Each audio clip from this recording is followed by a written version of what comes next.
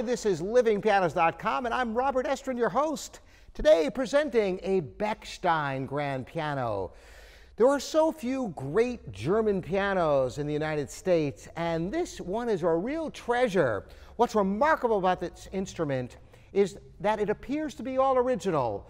Now, when pianos come in, it's a little bit like detective work, because unlike cars and houses, pianos don't come with a paper trail. In going through this instrument, it's almost impossible to believe that it's all original, but it appears to be.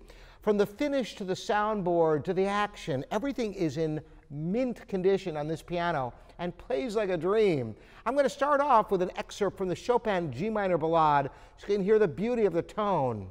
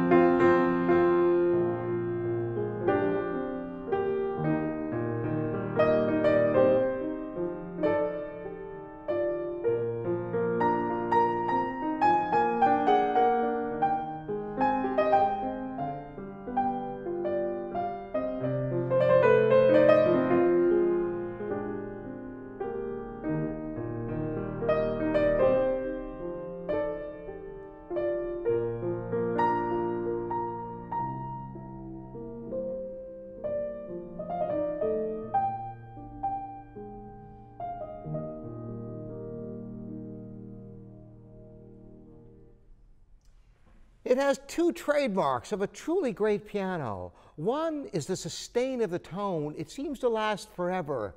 True singing quality all the way up into the treble. And the other thing is the change of tone from loud to soft. Did you notice when I engaged you in a quarter pedal, it sounded like a different piano, almost like a different instrument. This is an exciting aspect of great pianos. It's not just loud and soft, but different timbral shift, like you're orchestrating your sounds. The action is also very fluid and precise. To show that, I'm going to play a little bit of the, actually I'm going to play the whole Bach Musette. It's a very short piece, delightful from the piece from the group from Anna Magdalena.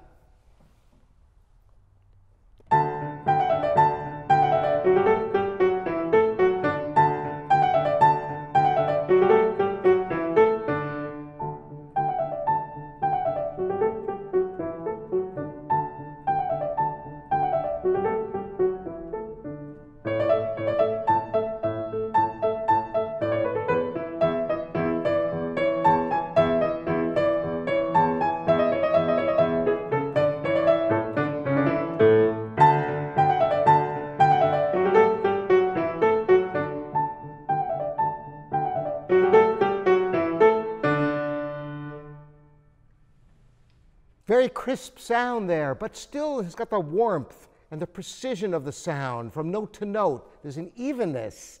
I'm going to close now playing a little bit of the second section of the Schumann G minor Sonata, third movement.